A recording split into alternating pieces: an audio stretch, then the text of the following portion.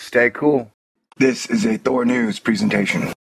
Thor News presents Super Bubbles. The super bubble has been captured.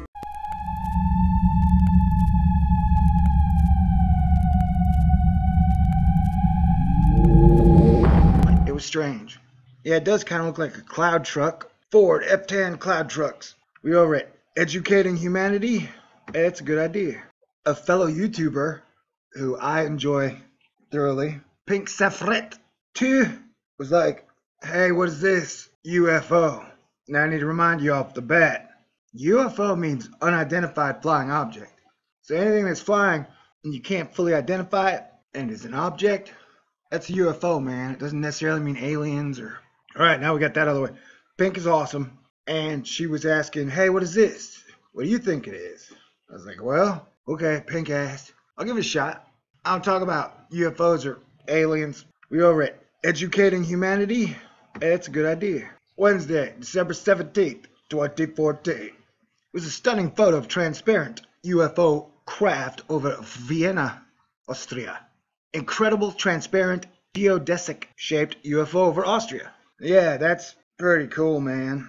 I mean, most of the other spaceship, I'm sorry, Freudian slip, spaceship. A lot of UFO photos you'll see do look like space shit. They look like when Greg Brady was trying to convince Peter Brady that a spaceship made out of paper mache. Aliens.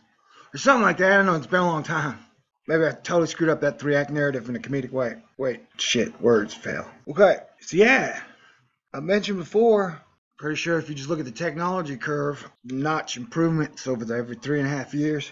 Oh, well, hey, a lot of technologies seem to be way behind. I believe they're probably kept in a vault for the good of national security. And we seem to be trapped between maximized real tech and a scarcity economic model. And we gotta make a choice. I'm guessing it's a ship with a atomic scrambler. Witness, I'm a resident of Vienna in Austria. And when I was on the balcony, I saw this huge transparent vehicle floating above the clouds for about 2 minutes.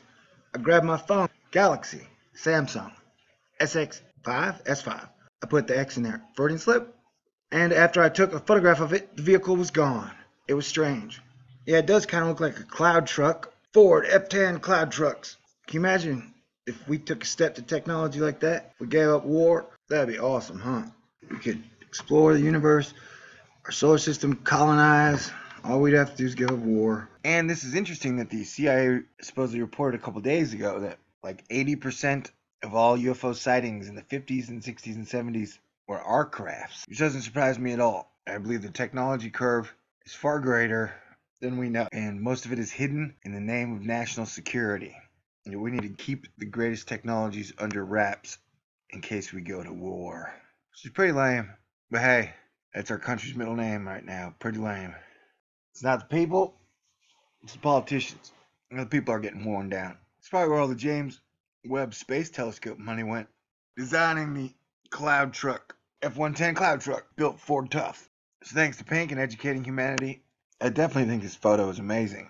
The light, it's got the light bending features where it adapts and it chameleonizes to its surroundings. Like I said, I've actually never covered a UFO story before, but photograph is pretty cool and is almost exactly how I imagine spaceships would look like today. Those ion engines, if you put your face in front of an ion engine, would it melt off or would anything even happen? Alright, God bless everybody. Hopefully you're having a great new year.